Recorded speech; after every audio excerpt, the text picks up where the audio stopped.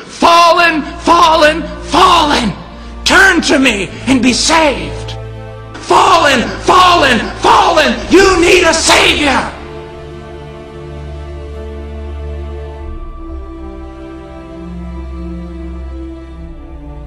Let me ask you a question. How can a dead man pass through a narrow gate?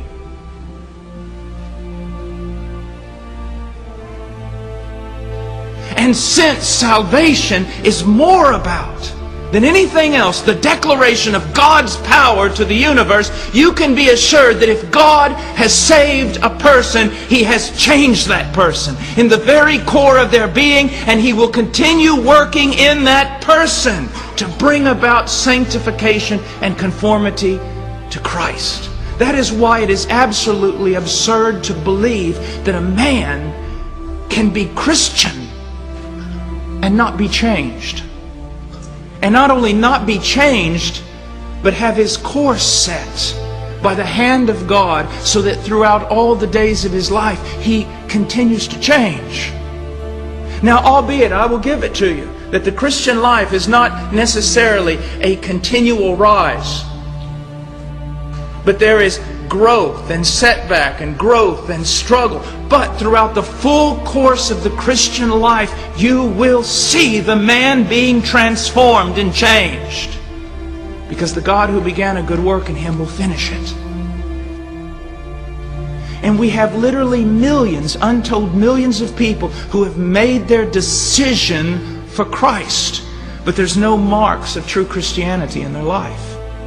It's because a mere human decision is not equal to the supernatural regenerating work of the Holy Spirit in the life of the true believer. Your job is that when you have properly preached the gospel and you have called men to repentance and faith, that even though you have surveyed their life for a few hours in counseling, deep counseling, you depart from them with both promises and warnings. Promises that if God truly continues this work, it is evidence that He began it. And warnings that if after this night, or after a short period of seeming to walk with Christ, they fall away or turn away, it's evidence that nothing happened to them that night. When was the last time you warned one of your converts regarding that? If you say almost never, then you've departed from historical Christianity. More importantly, you've departed from Scripture.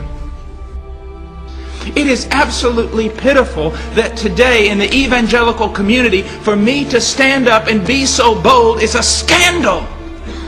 How could it be that in a few short years, in our conservative supposed community, that it can be a scandal for a believer to stand up and say, let me make it really clear. Jesus is the only way. Jesus is absolutely everything. At the name of Jesus, every knee will bow, every tongue will confess. Any prophet that does not point directly to Jesus as man's only hope is false and damned. And let me make it even more clear for you. Everything outside of Jesus Christ is absolutely absurd. He is before all things. All things were made by Him, through Him, and for Him. Also know this, that a man who refuses to speak about sin, you can count on the fact that the Holy Spirit has absolutely nothing to do with his ministry. Nothing to do with his ministry. You take a man who claims that he is all about the love of God and he never speaks about sin, you write it down, the Holy Spirit is a million miles, if we could use such a statement, from him. Regeneration, the doctrine of being born again, not only enables that man to pass through that narrow gate, it also enables that man to walk in the narrow way. And he doesn't walk in the narrow way grudgingly.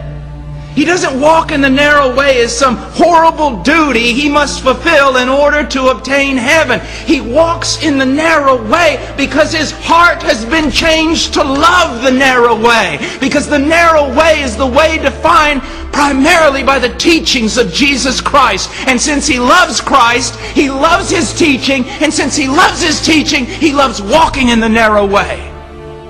As John tells us in 1 John, it's not burdensome. It's a delight.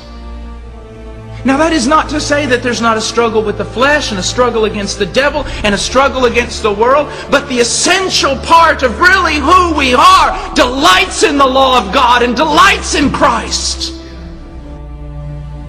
It's a narrow way because it's marked out by this book. I want you to know something. People come to me all the time and say, Brother Paul, I got a new relationship with God. And I say, do you have a new relationship with His Word? Because if you don't have a new relationship with His Word, you don't have a new relationship with Him.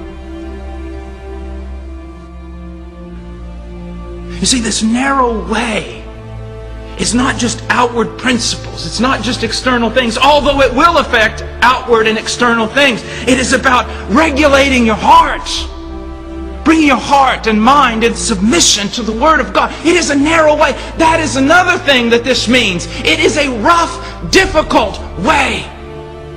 It is a way of battle. This narrow way is uphill. It is against the world. It is against the flesh. It is against your culture. It is against everything you've ever been taught outside of Scripture. The great battles that he had with Vanity Fair, and you have no battle at all. I can follow you around, I guarantee it, and I see you walk through Vanity Fair with your Xboxes and your TVs and your text messaging and everything else you do. Vanity Fair. You're so much like your culture. You have no idea how far from Scripture you are. This is a narrow way. It is fighting against the world. It is realizing with desperation that this is the only way. This is the only hope. Christ is salvation. Heaven is the goal. If I have to lose everything, I will lose it. Christ warned us about hell. He warned us about it. You see, that is why it is an absolute logical absurdity to make Jesus a part of your life. Or to tell someone they have a wonderful life, they're just missing Jesus. It's an absolute absurdity. Why? Because if heaven's heaven, hell's hell, and Christ really did what He said He did, He has to be everything. Logic demands He's either everything to us or He is nothing to us. It can't be any other way. That's why He demands absolute everything whenever He makes a demand. Absolute loyalty. Absolute confidence. Absolute giving away of self for the sake of Him, His kingdom, and His righteousness. In spite of all of the affliction, all the suffering, all the fighting, His yoke is easy. His burden is light. Because He carries that for you. And He carries us.